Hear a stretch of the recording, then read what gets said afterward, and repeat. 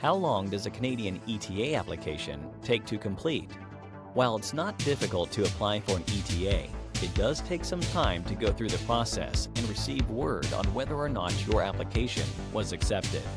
If you are planning to apply for an eTA, you likely wonder how long this process takes. This video will discuss the length of time you can expect to wait between starting your application and receiving approval for a Canadian eTA. Applying for an eTA online often takes under an hour. In fact, you may only have to wait a few minutes after submitting to receive an email with the results of your application.